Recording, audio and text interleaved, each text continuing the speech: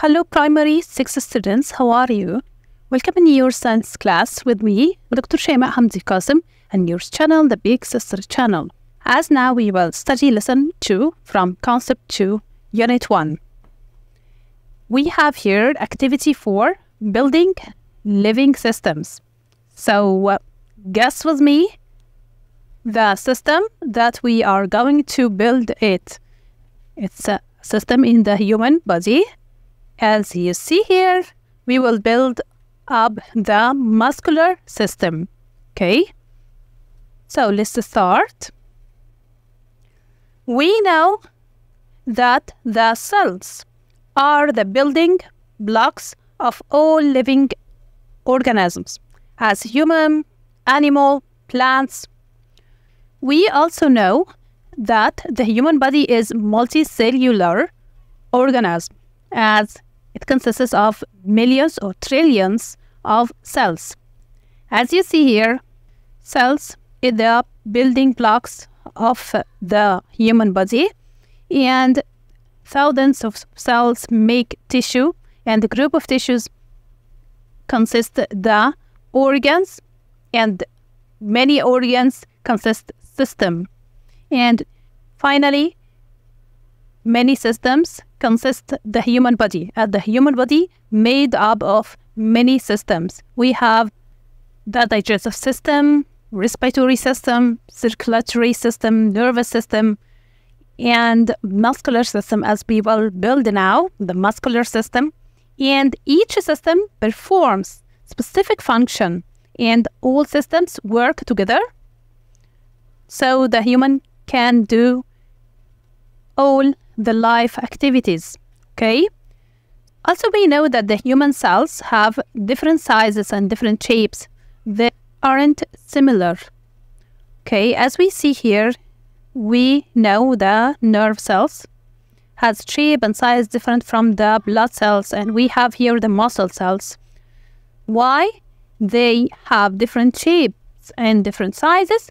Because cells must be specialized to perform specific function. Okay, this is the reason. So if we wanted to build up the muscular system, so which type of cells that we will pick up from these group? Do we choose nerve cells or blood cells or muscle cells? Yes, we will pick up the muscle cells to build up the muscular system, because these cells are specialized and can perform the function of the muscular system. Okay, this is one reason, and we have another reasons, as the muscle cell is in the form of long fibers, and these form, the long fibers, allow movement. Okay, so this is a characteristic of the muscle cell that is in form of long fibers. It can store and use energy quickly.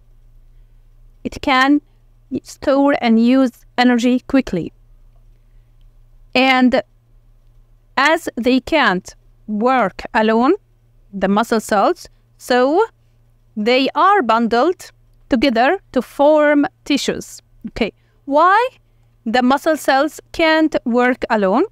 Because the size of it is very small, so it can't work alone. These are the characteristics that must be in the muscle cells to perform their function. Okay, so here we are building the muscular system. We have muscle cells. May the number reach to thousands of muscle cells that consists the muscle tissue, and many tissues, muscle tissues consist the organ, okay, the muscle. And we have an example like the muscle in the front part of the upper arm. You know the upper arm, the part between the shoulder and the elbow. Okay, this part called the upper arm, and there are two muscles in the front part of the upper arm and muscle in the back. okay, of the upper arm. And we have note here, thousands of muscle cells work together to be effective. So this is why the muscle cells can't work alone. And many organs, muscles as the muscle in the front of the upper arm. So many muscles form the muscular system. So congratulations, well done, as we build up the muscular system by using the muscle cells. Here we have two systems.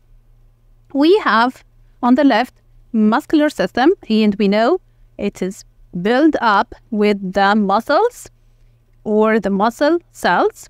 And we have in the right the skeletal system. Look to the picture. It is made by the bones. The bones in our body consist the skeletal system. Okay? So here, if I told you musculoskeletal system. So what is this system? Think for a few seconds. Yes, it has two words, muscular and skeletal system. So it is a combination between the two systems. So we can say that musculoskeletal system consists of muscles and bones as they are attached to each other, as the muscles attached to the bones, okay?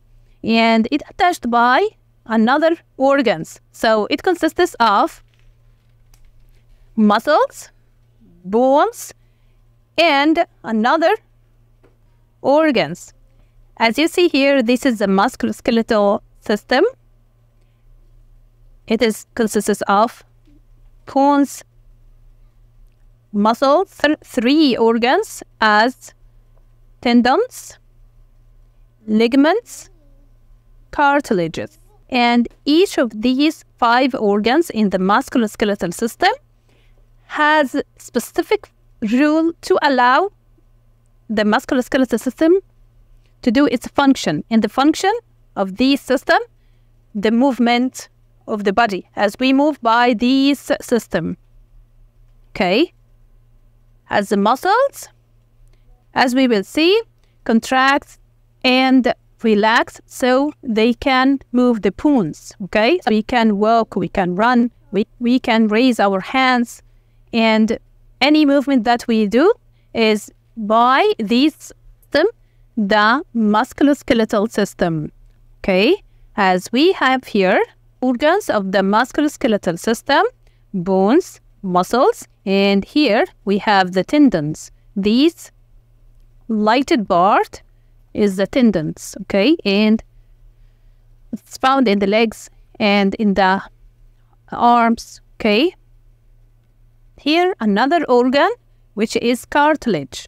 Cartilage. As you see here, this is the knee cartilage.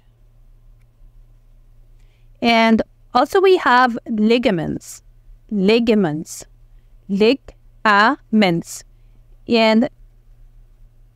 as you saw, the tendons, the cartilages, and the ligaments, organs in the musculoskeletal system with the bones and the muscles.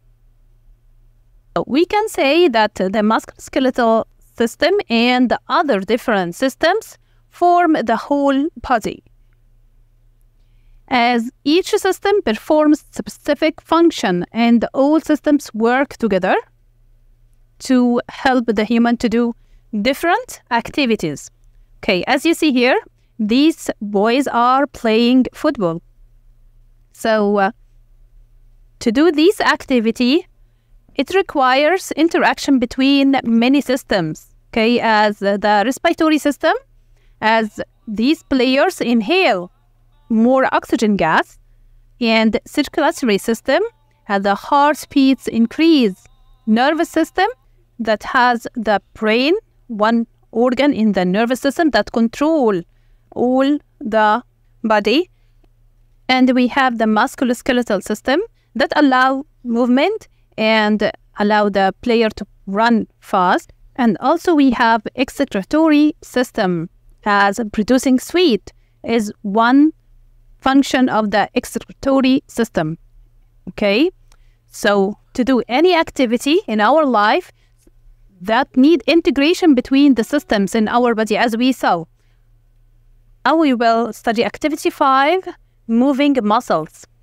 We know that skeletal and muscular systems work together to allow movement of the arm to shoulder.